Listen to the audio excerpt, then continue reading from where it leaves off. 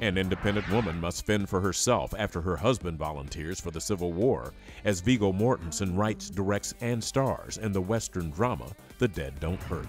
So where are you from, Vivienne Lecoulty? It's a very long story. I have plenty of time. I started writing a story about a strong, independent woman, and then decided to place it in the West. It turned into a Western, which I like the idea of. I was really taken by the way the story is told, and it's not told in order. It's out of chronology, and that creates a real suspense. It did for me as I read it. Viggo called me up one evening, and he said, "Hey man, I've got this script that I've written. I think that you would be great for one of the characters in it. I'm going to send it to you. Read it. If you hate it and you think it's terrible, then just let me know." And, I'm like sat in my little flat in London. I'm like, yeah, I'm going to email Viggo back telling him this script is awful, but there's no way I'm going to do that. We need volunteers if we want to fight to save the Union. We're looking for men of honor. I'm thinking about enlisting. This is not your country. It's the right thing to do, fighting against slavery. We have a life together now. It is only beginning. Reading his script, I was really reminded of our society today. And how it's all coming back and how everything is finally built on the structure of the Western.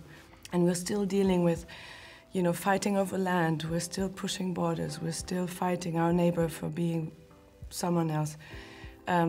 So I really felt reminded of today. No sense being all alone on a night like this. I am fine, Mr. Jeffries. You most certainly are. You're dealing with somebody who's really embracing the film with both hands.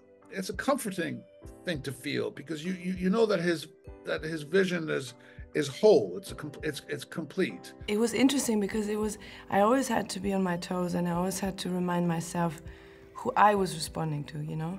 Like not so much of depending on if Viggo would be different or talk different. It was more me and myself, what I was expecting, what are my expectations and what am I projecting? What am I projecting onto the director to be and onto the actor to be? As a director, he helped me out so much. He'd say, look, you can go crazy with this guy. You go absolutely crazy, and I'll tell you if you go too far. Is there going to be a problem, Mr. Schiller? I don't believe so, Alfred. She is our central character, which is unusual to have a woman be the central character in a Western. And even more unusual to stay with her when her male partner goes off to war or on an adventure of some kind. And that's what we do. It's really her story.